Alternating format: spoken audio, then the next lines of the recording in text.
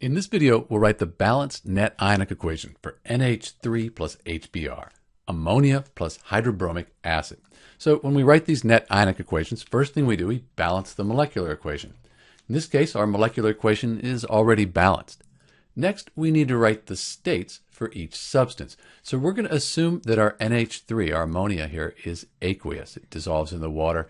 Hydrobromic acid, strong acid, that dissolves, dissociates here. And then this ammonium compound, ammonium's very soluble, that'll be aqueous as well. So we have the states for each substance. Now we need to split the strong electrolytes into their ions. This gives us the complete ionic equation. We need to know that ammonia, NH3, is a weak base. That's something you need to memorize. And because it's a weak base, it's a weak electrolyte. We're not going to split this apart into its ions. So we're just going to write NH3. We'll write aqueous at the end. Hydrobromic acid, though, that's a strong acid. So it's a strong electrolyte. We'll split it up. Hydrogen group 1, 1 plus ionic charge. Bromine, that forms 1 minus ions.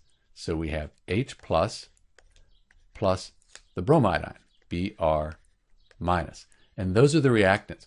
In the products, we said that ammonium compounds are very soluble. So we'll have our NH4 plus. This is the ammonium ion, has a 1 plus charge, very good to remember, and the bromide ion. So we'll write NH4 plus the bromide ion, Br minus. And that gives us the complete ionic equation. Now we can cross out spectator ions. They're on both sides of that complete ionic equation. The only thing that's on both sides is the bromide ion. We have it here and here. Let's just cross that out. When we do that, oops, forgot my plus up here. There we go. When we do that, this is our net ionic equation for NH3 plus HBr. I'll clean it up and write the states in, and we'll have our net ionic equation. So this is the balanced net ionic equation for NH3 plus HBr, ammonia plus hydrobromic acid. You'll notice that we have a positive charge here and then a positive charge here. Charge is conserved, and if you count the atoms up, you'll see that this is a balanced molecular equation as well. One thing we should mention, though, is about this ammonia here, as it's dissolved in water.